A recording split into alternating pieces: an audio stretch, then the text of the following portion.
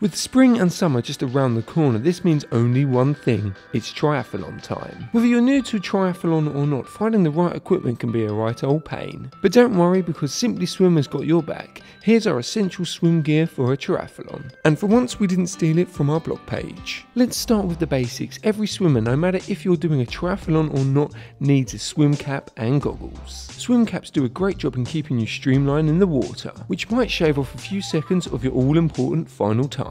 They also offer great protection for your hair from the elements, whether that's the water you're swimming in, and it could even help protect your hair from sun rays, especially if you have long training days. Goggles, of course, offer amazing protection for your eyes, whether you're swimming in open water or in a pool. The great thing about triathlon goggles is that a lot of them are designed to be streamlined in the water, making them a perfect partner with a swim cap, but they're also comfortable to wear. Just like traditional swim goggles, they come with all types of lenses, such as tinted, smoke, mirror, and of course clear. You should always try on several different pairs and styles before you buy, just so you can find the perfect goggle for you. The next thing you should consider is the type of swimwear you will need. Now, we aren't talking about the wetsuits, it's about what you wear under them. There are all styles and designs when it comes to swimwear, like your classic one piece that you wear when you go for swimming. You also have a two-piece, which can either be a two-piece swimsuit, which of course is aimed for women, but you also have a two-piece compression suit, which are designed for both men and women,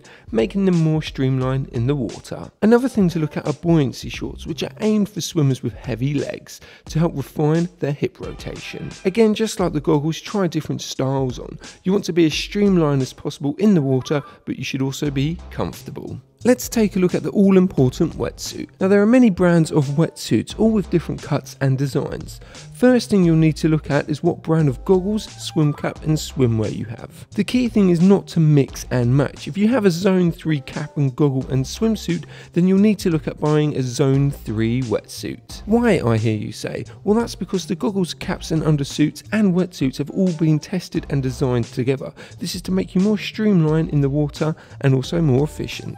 And again, just like swim goggles and swimwear, try different styles, thicknesses, cuts and also sizes to get the right fitting wetsuit for you. And if you're not too sure what suit you need, you can always pop down to our shop in Faversham. Just like if you were going into professional swimming, you'll need to look at getting training aids. From hand paddles, fins, kickboards, buoyancy shorts, snorkels to even a posture trainer. These aids will strengthen your swimming and fine-tune you into a triathlon machine. The last thing you'll need to take a look at is your accessories, such as a swim bag, socks, race belts, water bottles, towels, stopwatches, and most importantly, a glide stick. So there we have it, that's the most essential gear you'll need for a triathlon. Did we miss anything out? What triathlons are you doing this year? Would love to know, so comment below.